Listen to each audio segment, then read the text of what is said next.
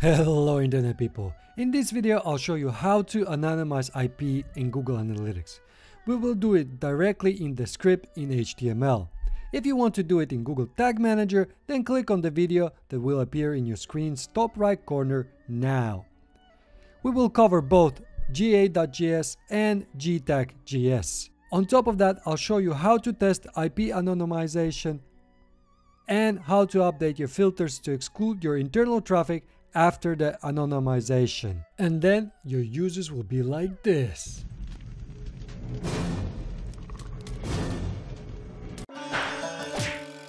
Tips with punch. Alright, before we start, I just want to mention that when you follow this video, your users' IPs will go from something like this to this in Google Analytics. So the last 3 digits turn into a 0. This means that you won't be able to see which part of the city your visitors come from. But other than that, everything else works the same. So you can see the city, the country level, that's fine. You just can't see the specifics inside of a city. Also, this will have an impact on your filters that exclude your internal traffic, but I'll show you how to update that too. So, there's 2 different scripts that you could have, Ga.js and Gtag.js. And you can easily see which one you have by checking the name of the function. So here is the GA, notice the GA in front here, and here is Gtag. Again, Gtag is just here in front. The Gtag is more modern version of the same script. I'll show you first how to update GA and then how to do it in Gtag. Enough talk! So let me quickly show you how to do it in the script itself. So for example, if you've installed the Google Analytics tag just by copying the script from Google Analytics, you need to head to the HTML where you installed it. Usually it's in the head section, so somewhere between this head tag and this closing head tag, and I have it here. So all you need to do is come here, and after you have GA create, after that you need to place this tag. I'll leave this one in the description so you don't need to worry about it, but basically it just says set the GA tag anonymize IP to true. Now you probably don't have some of these. I'm actually using GTM and I'm just showing you how to do it in the code itself, but this is all you need to do. Just make sure that this set GA is after the create GA and you should be okay. And then don't forget to save your changes. No problemo.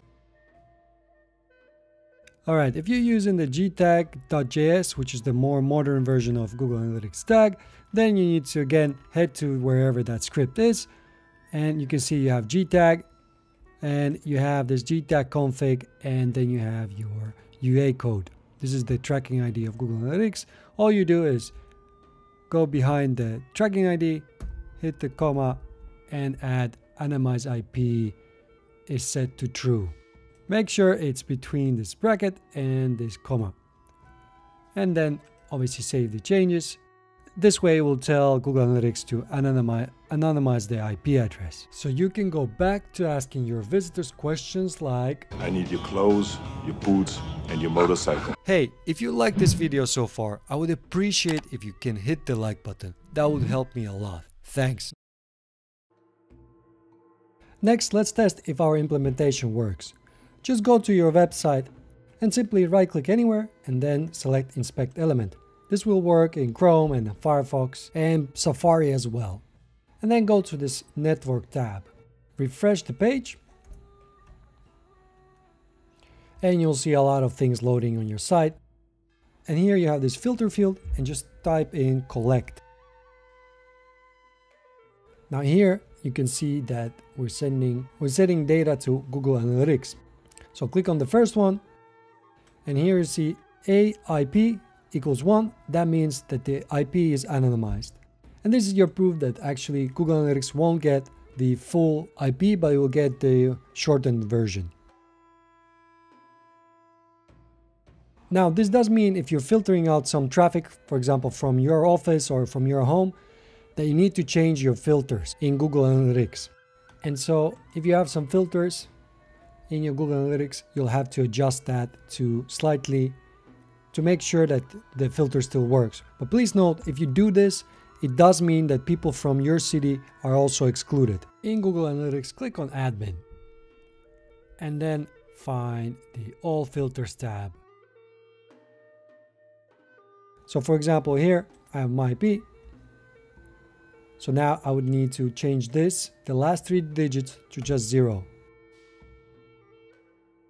Now all the traffic from this IP and anything in that city will also be excluded from your traffic.